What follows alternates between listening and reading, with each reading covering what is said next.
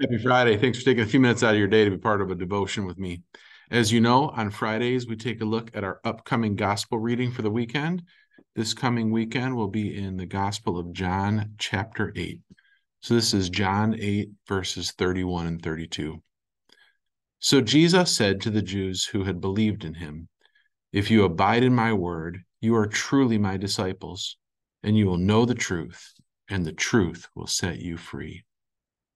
Maybe a familiar set of verses for you. A couple reminders about why these verses were selected for the upcoming weekend.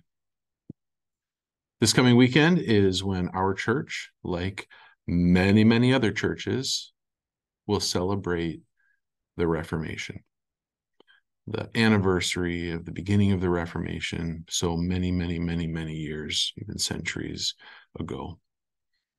In addition to commemorating, remembering the Reformation, this weekend at Zion, we'll also celebrate with our newest confirmation class. Our confirmation class of 39 will be confirmed at our 10:30 service, and they'll be confessing the faith of our congregation and joining us no longer as children, but as adult members.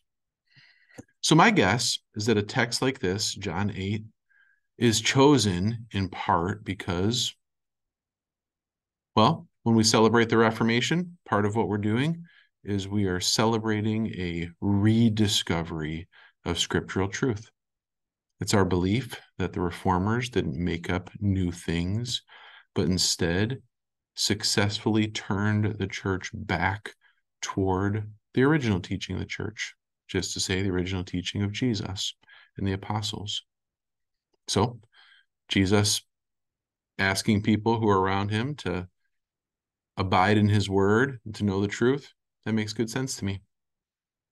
Likely also these verses are helpful to us in remembering the truth of our Reformation heritage because only Jesus sets us free.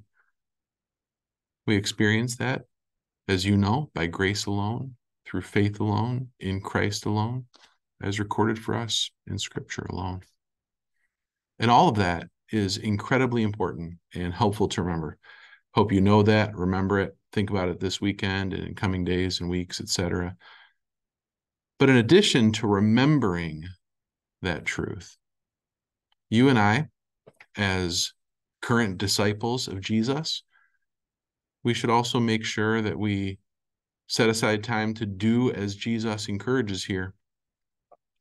Jesus doesn't simply tell them the truth and ask them to give their yes to it. Instead, he encourages his disciples to abide in his word. And I love that phrase. Not something you just peek at every once in a while, but you dwell with and in it.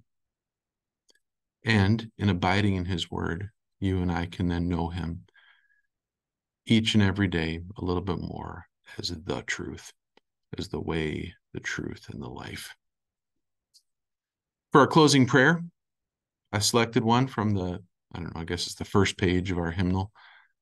This one is for before worship. We pray. O Lord, my creator, redeemer, and comforter, as I come to worship you in spirit and in truth, I humbly pray that you would open my heart to the preaching of your word, so that I may repent of my sins, believe in Jesus Christ as my only Savior, and grow in grace and holiness. Hear me for the sake of his name. Amen. Hope you're having a great Friday. Thanks for stopping in, spending some time with me, abiding in the Word of God. Look forward to seeing you soon.